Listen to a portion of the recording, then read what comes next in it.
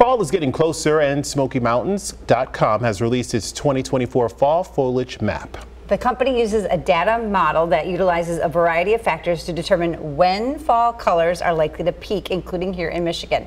Now, according to their predictions, fall colors will start to grow throughout Michigan the week of September 23rd. And then they say much of eastern Michigan will peak the week of October 7th and be near peak for West Michigan, Northern Michigan, and the eastern area of the Upper Peninsula.